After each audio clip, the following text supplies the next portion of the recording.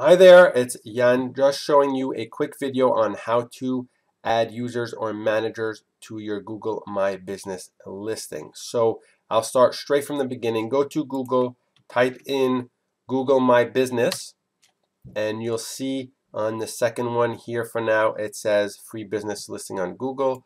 Click that. You should come to this screen, and you'll need to sign in with your Google address or your business address, whichever one you signed up with. Click sign in. Okay, so if you have multiple locations, they'll be listed here. You'll have to choose one of your locations. If you only have one, then you'll only see one here. We'll hit that. Click your location. Once you've clicked your location, you'll see a page similar to this. Go to the top left corner. Click there, hit manage users. And then over here, you'll have to click invite new users, and you can use their email address.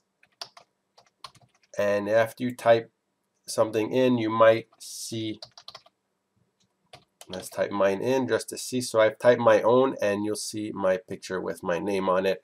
And then you just click on that as a owner, manager, or a communications manager. Hit invite, it'll be okay because it's someone else. Click done. The other person will receive an email, and they'll just confirm it, and then they'll be added, and that's it. Thank you.